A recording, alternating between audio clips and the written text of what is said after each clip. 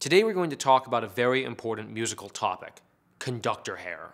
One of the things that people watch in addition to your back and butt and legs when you're conducting is of course the conductor's hair.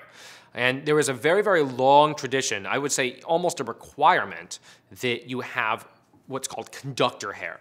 Conductor hair is a thing, and I say that it goes all the way back in history to when composers all wore powdered wigs. And just think about it for a second. If you think about what Mozart looked like in Amadeus or what Bach or Handel looked like, I mean, these wigs, if they were real hair, would be crazy. I mean, they look completely insane.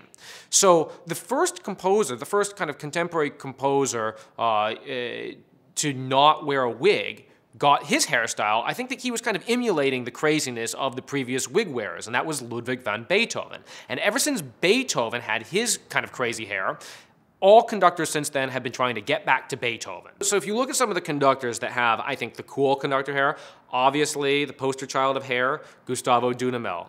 The dude. He's got great hair.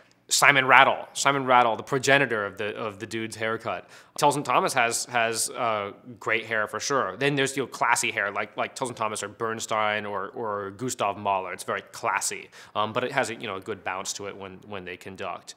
So that's pretty much the situation. So basically, I had a breakup situation in 2011, and like many young men, I guess I got breakup hair, and that was very, very long hair. You could call it a mane of hair. And looking back on it, it was horrendous. But I'll tell you what happened.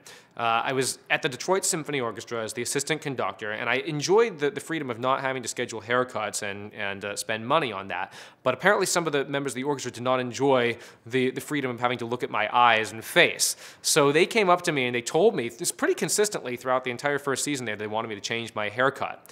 And finally, I just gave in. I said, look, if you take me to a hairstylist and you tell them what you want, then I'll just go and get whatever haircut you ask for. So they did. They took me to a hairstylist and showed the haircutter a picture of Justin Timberlake and said, do it like this, and this is what happened.